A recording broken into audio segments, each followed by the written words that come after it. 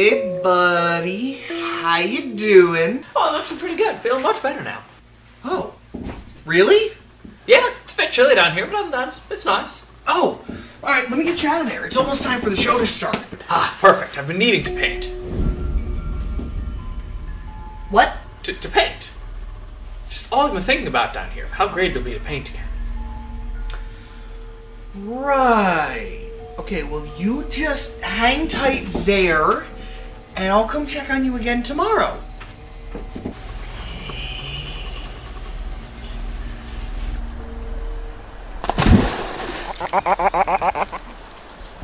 Sometimes a viewer will request a game, and I get to it right away, or in a decent amount of time. Or sometimes it gets put off for a really, really long time. Sorry again, Matt. This game was requested when I first started streaming my gameplay footage. And I wanted to do it for an October video, then I got behind on videos, what a surprise, and put it off for another October.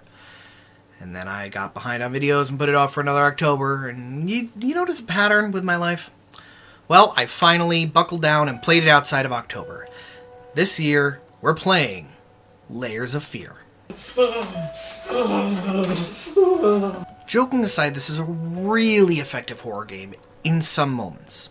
But that's all there is moments and experiences. This is a walking simulator. A special type of game where nothing... Not that nothing happens, but it's all set pieces and moments that are strung together. You can't die, you can just progress through and hit more triggers. And if put together poorly, a walking experience is probably the most miserable, frustrating type of game that's out there. But if done well, it might, in my opinion, be one of the most rewarding ways of telling a story that there is. In most moments, this is very well designed, if somewhat derivative. You're a painter, wrought by guilt for what happened to your family. You traverse your madness, trying to create an ultimate painting. The hallways twist, bending back onto itself in many places.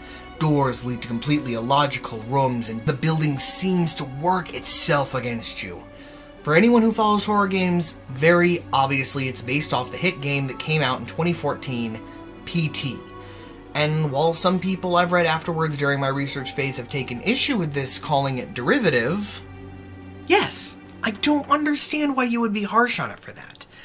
It certainly takes inspiration from PT, and it definitely uses some of its set pieces, but it uses them in its own setting and its own story to build its own world. Yes, you're a tormented husband being followed by the spirits of your wife and child as they punish you for some past misdeed, and you come to terms with that. But there are huge differences.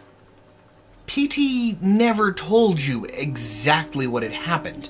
It may have left you enough layers to deduce things, but it never told you. Layers of Fear does. It was implied you had directly murdered both your wife and child for unknown reasons in PT.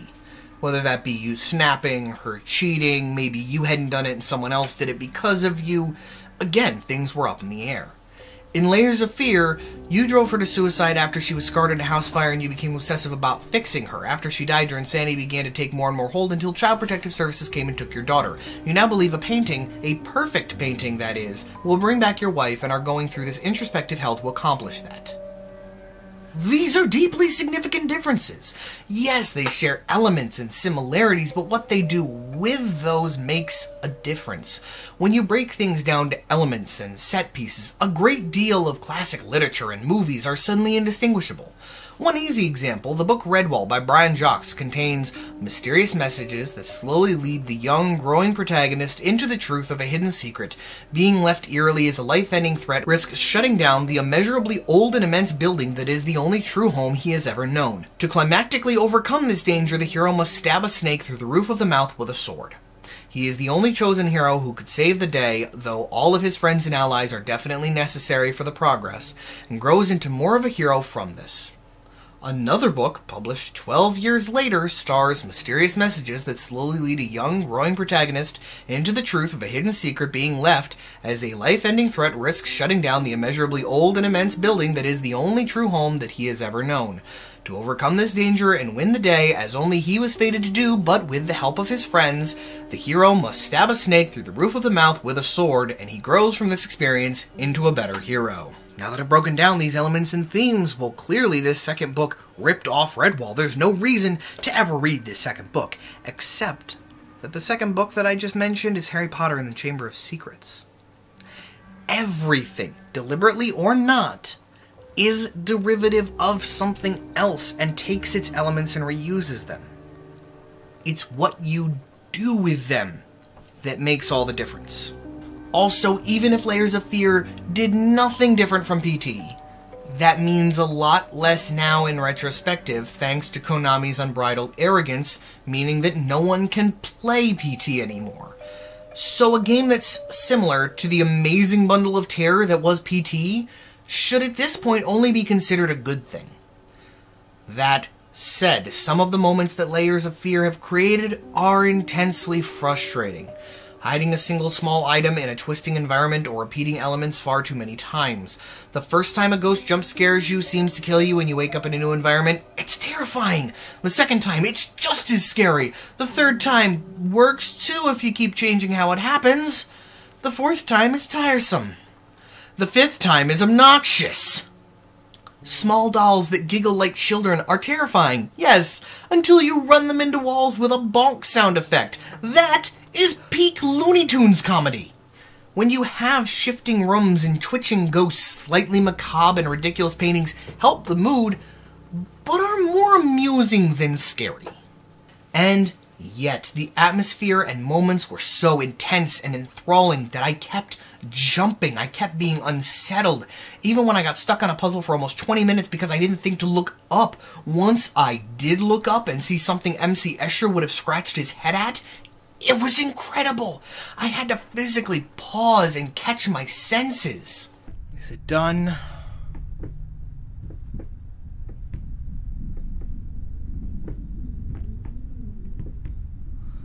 Thank God, let me out. Restless memories. I don't give a shit. I take it back. I give a shit.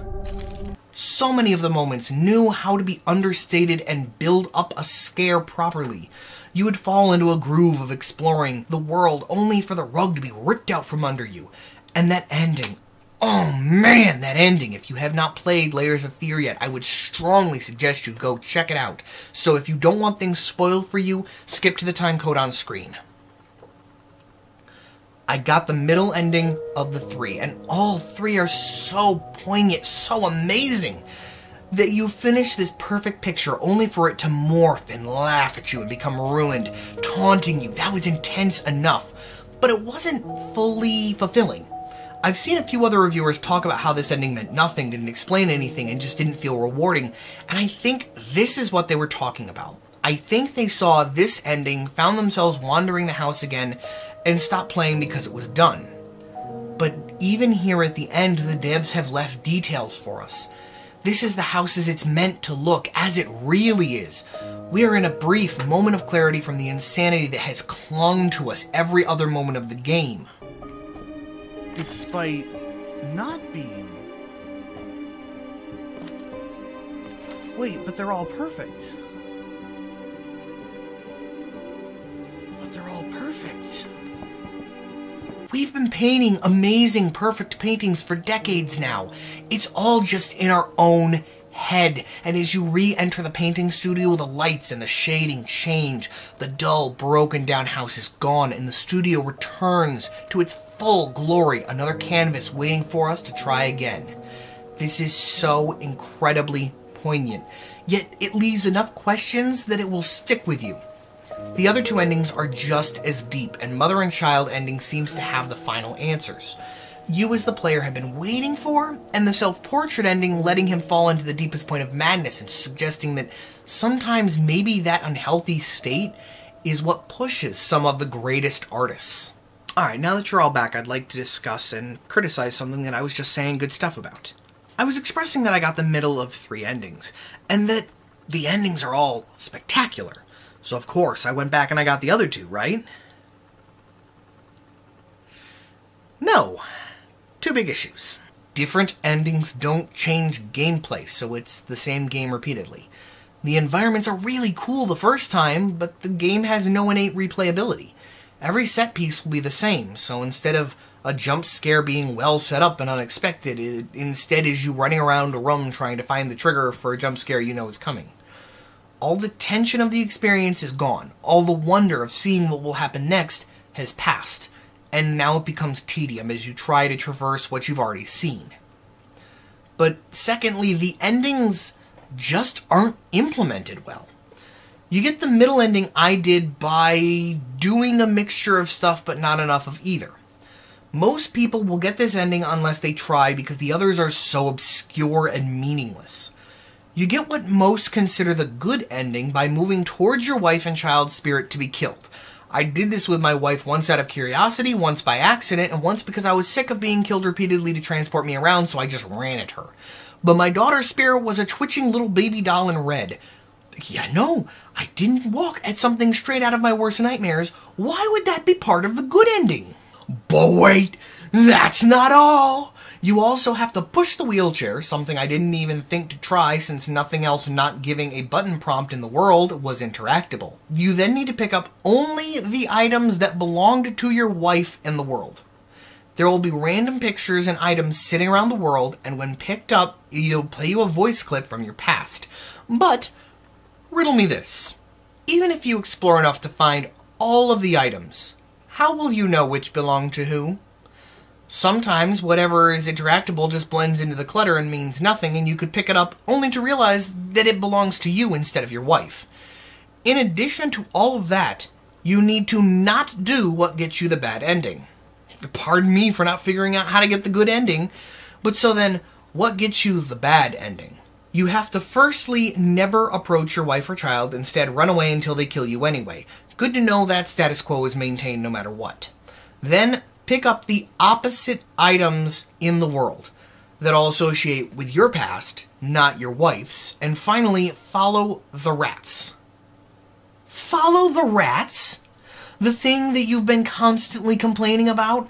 That there are rats everywhere and that you hate them? Yeah, he was likely hallucinating them, but follow them?